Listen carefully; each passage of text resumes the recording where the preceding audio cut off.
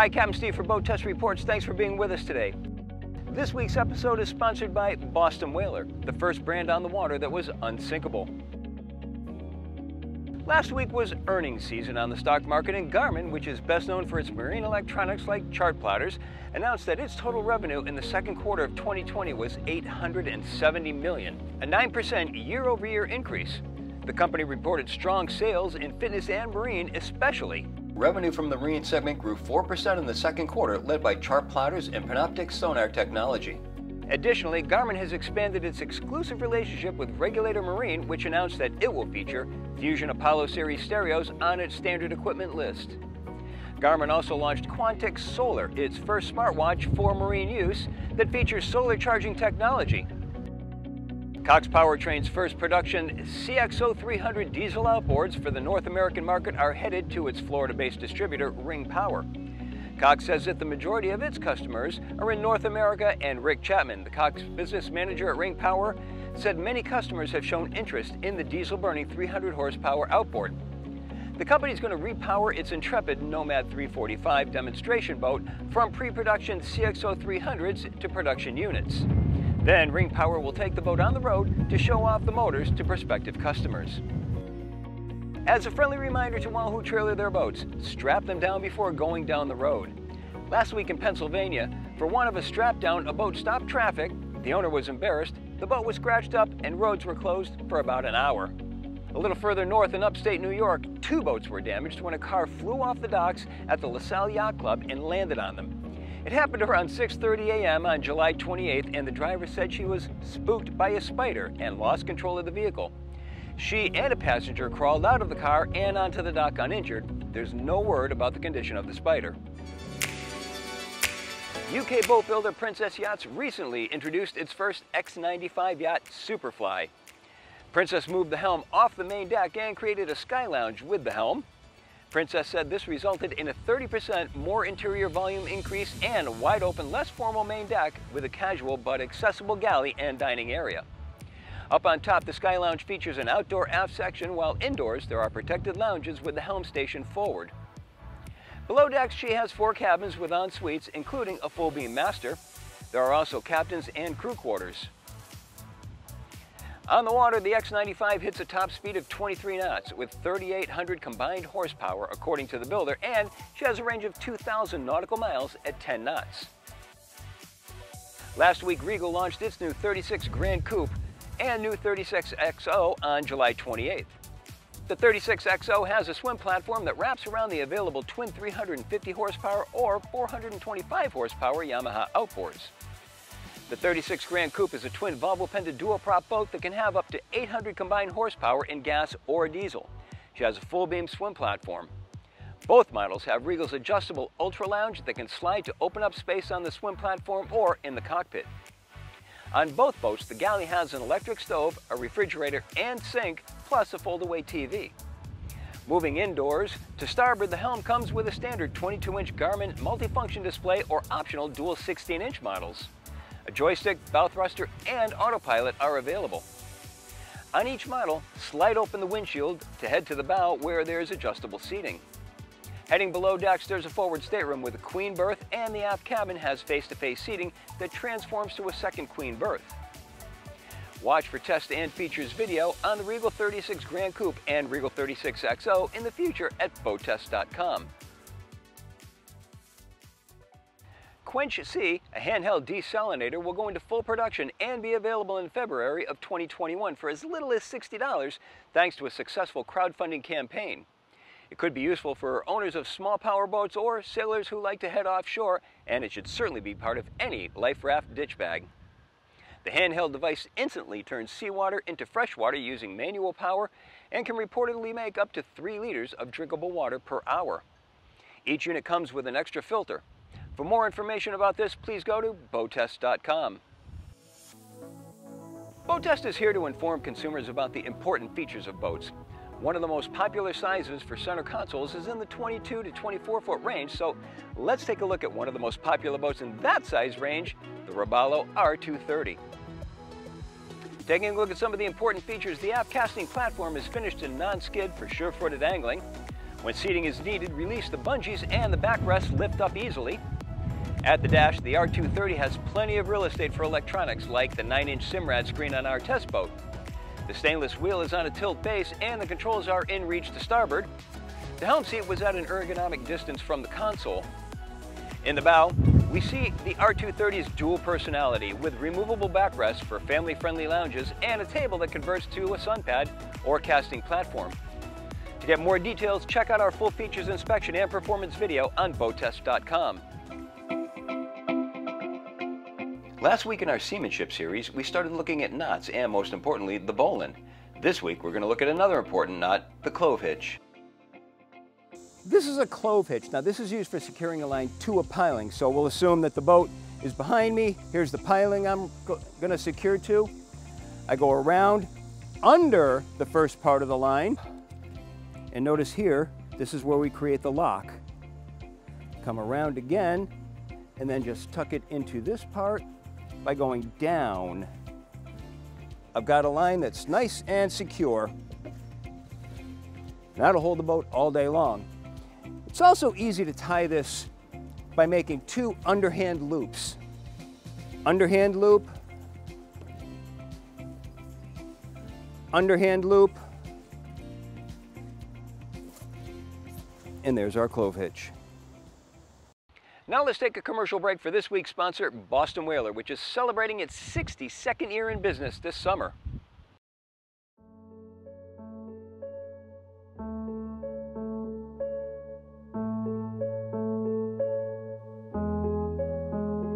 Boston Whaler was originated by Dick Fisher sometime in the early 50s. He was reading a magazine, Popular Mechanics magazine, about a couple of new components. One was called fiberglass and the other one was called styrofoam. Fisher did some engineering with it and created what we now have as our Unibond construction, which is a full bottom or hull, and what makes Whaler unique is the inner liner. He marries those two pieces with a special process weld and then completely fills the core with the polyurethane foam, making it unsinkable. You could cut that boat into 100 pieces and every single one of those would float. He wasn't trying to start a boat company to go sell a bunch of boats. He was building something for himself, and he was doing it with cutting-edge materials and new thoughts and new innovation, trying some things that nobody had ever tried. And we do that today. The brand moved from Rockland, Mass on or around 1987, moving to Florida. Since that time, this entire campus has evolved into one of the premier boat building facilities in the world. We're taking a refined design concept and all the ideas from our industrial design team, and we're bringing it to life.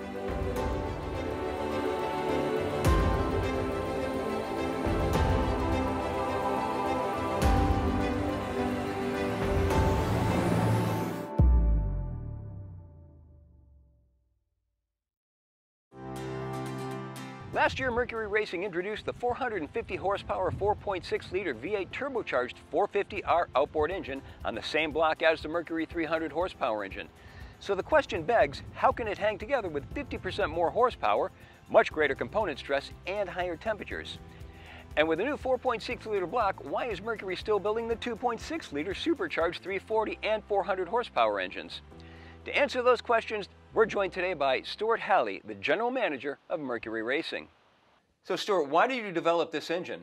Well, this engine, I think you have to kind of step back and look at its predecessor. When the 400R was released in 2015, that really kind of opened up a market that really wasn't there. I think people identified with the racing brand, and it really aligned very well with performance luxury boats, which were on the rise being developed. So we saw an opportunity. If you look at the VA platform, when that was originally designed, there were versions for the consumer, for commercial fishermen, for pro fishermen, and then also the performance version, which is our R series. When that engine was developed, we have a 10-year product plan, and we looked and basically protected that V8 platform for a supercharged version, which was released just over a year ago. You know, it's kind of an evolution of what the 400R did for that space, but it's, you know, it's a very unique engine and much more performance than the 400R. Now, correct me if I'm wrong, previously the highest horsepower for this block was 300, is that correct?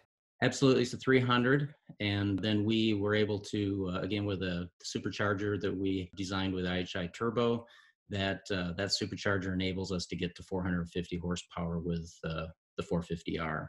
We actually found two things. It was one main thing that opened up two improvements, and it was really around the airflow coming in the top of the supercharger. It really cleaned up the airflow into the engine. It also enabled us to do improved lubrication of the gear sets. How do you cool the supercharger?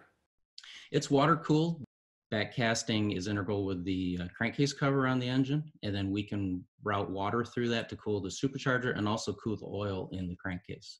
Why didn't you use the 4.6 liter block to make the 350 and 400 horsepower outboards?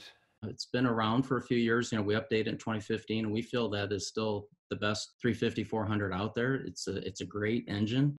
One of the things that you do when you are trying to develop a new platform, you look at really what are the critical horsepower nodes that you're trying to design a platform for. Now, ideally, an engineer will want to design a point design at every key horsepower because then he gets the optimum design. Because when you start to stretch those horsepower nodes down lower, the lower horsepower engines may not be as, you know, as higher performance as they can be. And if you stretch too far up from where you originally designed the platform, then your torque quality may suffer. Since you're increasing horsepower by 50% and there's a lot more stress on the block and all of its parts, what have you done to make sure that they can take the increased pressures and temperatures?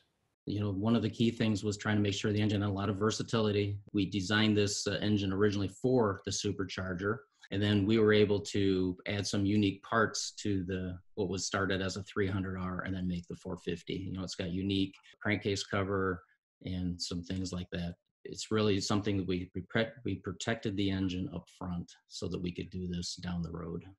These engines mount on 26-inch centers. What advantage does that give you over your 425 horsepower competitor?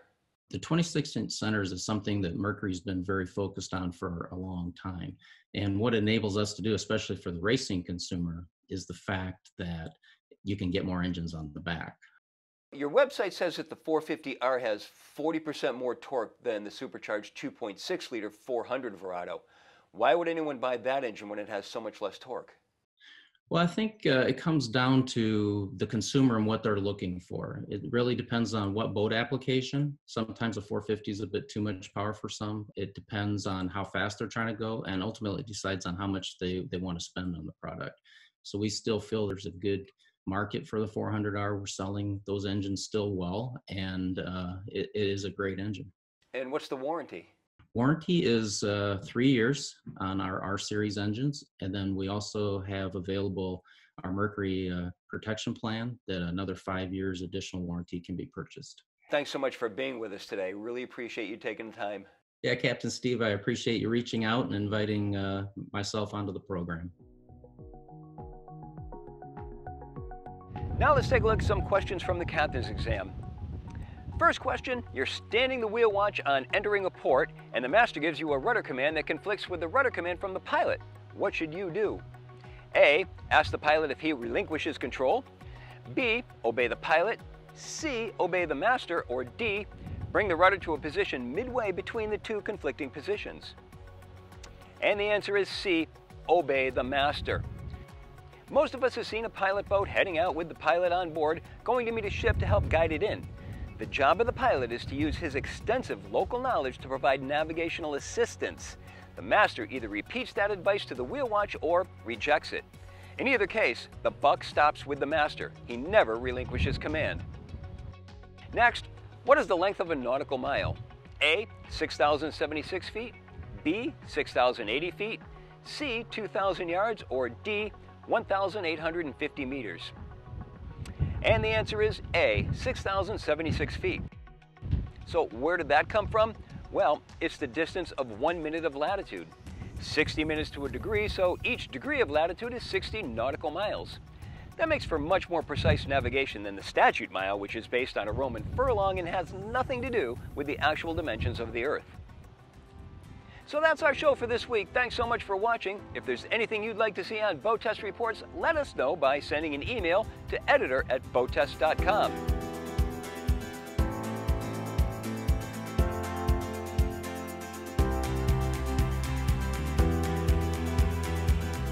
I'm Captain Steve, and as always, I'll see you on the water.